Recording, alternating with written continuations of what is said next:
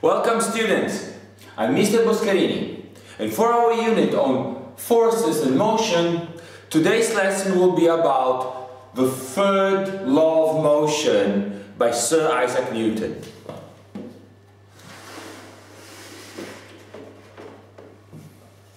Let's imagine you're playing football and at some point you hit the ball. When you hit something, that means you're applying a push.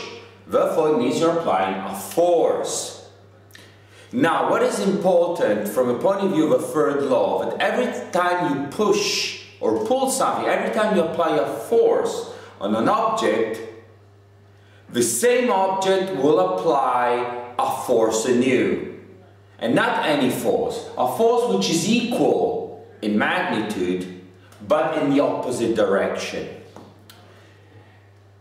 Very simply, you can say that you cannot touch without being touched in turn. And this applies to any kind of force you can apply, or that an object can apply on another object. Every time there is a force, there is an equal but opposite force on another object. And this is the reason why in university physics, we prefer not to use the term forces, but interactions. This is to remember that forces don't come out of the blue. They're not isolated things, but they always come in pairs. If I apply a force on something, that something in turn will apply the same force, but in the opposite direction to me.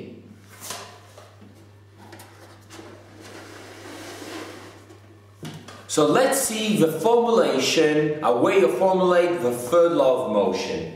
If object A exerts, that means applies, a force on object B, then object B will exert an equal but opposite force on object A. So what does it mean, equal and opposite? It means we'll have the same magnitude. For instance, 10 newtons, 10 newtons. 50 newtons, 50 newtons. So the same amount of force, but in opposite directions. There's a more familiar way of stating the third law of Newton, and that is the following. To every action there corresponds an equal but opposite reaction.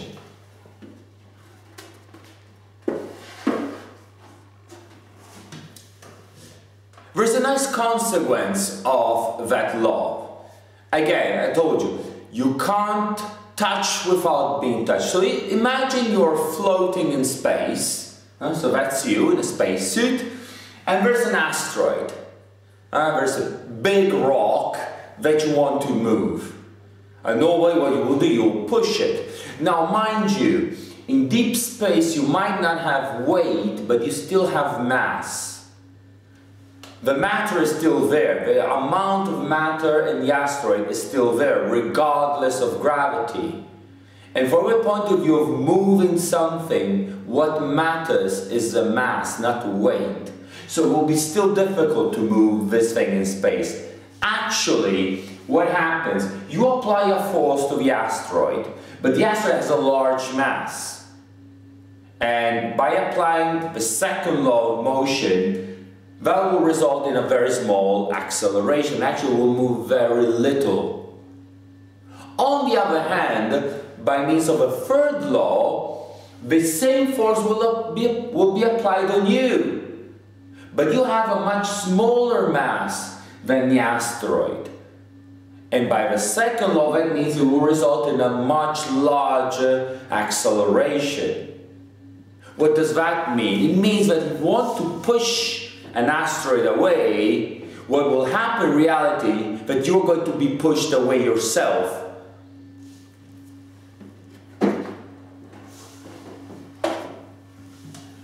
One of the most famous applications of the third law is rocket science. We refer to rocket science every time we want to say something very difficult, but in this specific case, it's a very simple application. So let's imagine a rocket.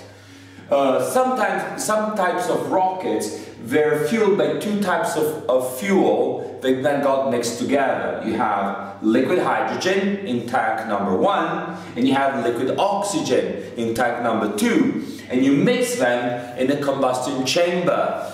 So what happens, these two gases actually, they got mixed together and they make a strongly exothermic reaction, and all the exhaust gases are pushed downwards through the nozzle here. But what happens, by means of the third law, since you're pushing something away, the same gases are pushing the rocket in the opposite direction.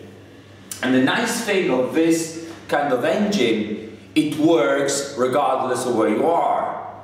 Other types of engine, they need air to move an object through, or you need the ground to provide you with some friction in order to move, but the rocket, by using the third law, can move even in vacuum, so even in deep space.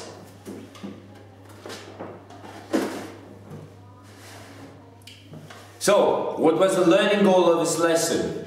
By the end of this lesson, you should be able to explain how forces always come in pairs. This is why we call them interactions rather than forces.